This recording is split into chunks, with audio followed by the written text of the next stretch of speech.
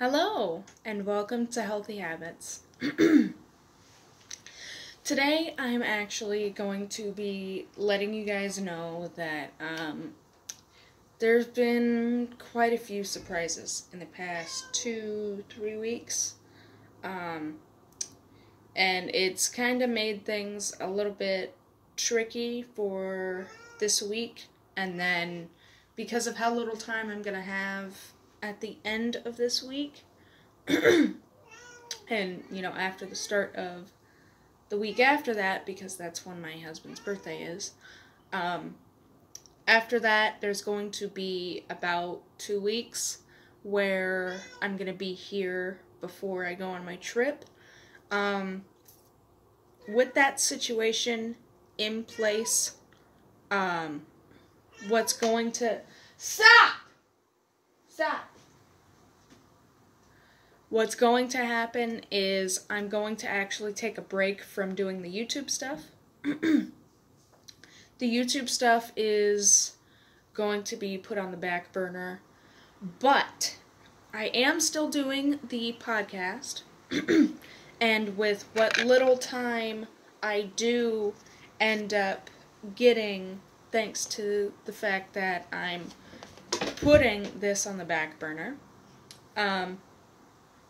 I'm actually going to be working on rewriting the books that I published before.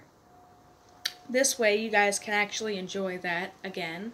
Hopefully you guys can actually enjoy this next one. And there are a few book ideas that I have that I definitely want to bring to fruition. But before I do that, I am going to be working on the ones that were already published before.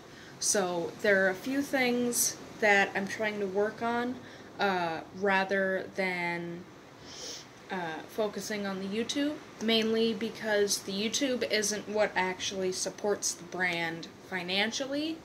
And the YouTube has created a lot more problems than it's solved.